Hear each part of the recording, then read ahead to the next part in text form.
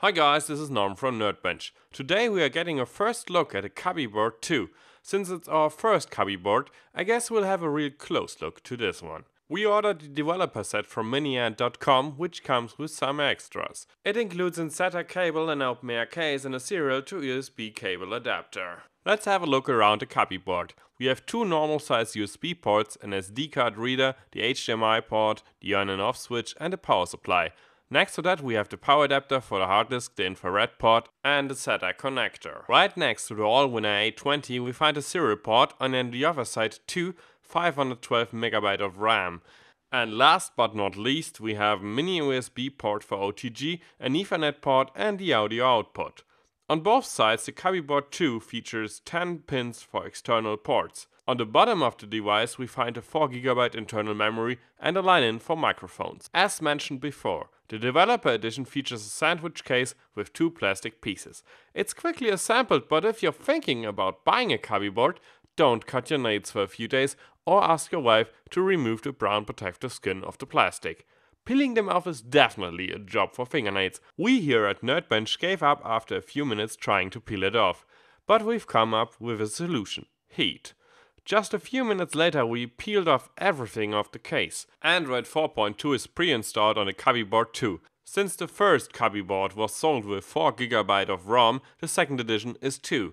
Cubby's homepage also has Linux images for the Cubieboard 2. While we assemble the case, let's talk about the processor. And of course we are going to benchmark it. If you owned the first Cubieboard, you know the first edition was released with the single-core Allwinner A10. Since both processors are pin compatible, Cubby was able to refresh its old board with the new Allwinner A20. The Allwinner A20 is a dual-core ARM Cortex-A7 processor with a dual Mali 400 GPU. It features 512 KB L2 cache with 128 KB L1 cache. It supports DDR2 and DDR3 RAM. The processor is capable of recording and playing full high-definition videos. Its max display resolution is 1920 x 1080. It's possible to use HDMI 1.4 devices. The processor itself can handle 5 or 8 megapixel cameras, but there's no camera included with the Cubieboard 2. If you are about to get a Cubieboard, here's what you need to have to get started. The Cubieboard 2 is delivered with a USB cable but not with the power adapter. Besides that, you'll need to buy an HDMI cable and of course an HDMI screen. To navigate with the Cubieboard you will need a mouse or a keyboard. We are using the Mealy F10. The Cubieboard is missing a pre-installed wireless LAN, so we have to add that manually or go with the Ethernet port. Our first wireless LAN adapter didn't work. Another thing we are missing with the Cubieboard 2 is Bluetooth, but since other boards ditch Bluetooth as well, it's not a major downside. Personal computers are getting smaller every day. Even though the Cubieboard is a little larger than other boards like the Raspberry Pi, it has much more features, like a gigabyte of RAM instead of just 512MB.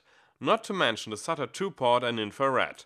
You even can plug in a VGA port, which is also available at miniant.com. The upgrade to the dual-core processor suits the Cubieboard well. We have seen a single-core processor in the Hackberry A10 and we know that the Allwinner A10 is now outdated. Besides the processor, the device is about the same as the Cubieboard 1.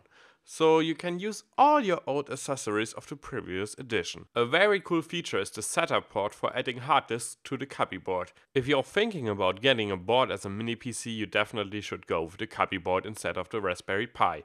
You have many options toying around with this device. You can use the Cubieboard as a normal Android TV stick, web server or your very own cloud. If you have any questions left, feel free to comment. For more videos from Nerdbench, follow us here on YouTube, Facebook and Twitter. My name is Norm Schapansky for Nerdbench.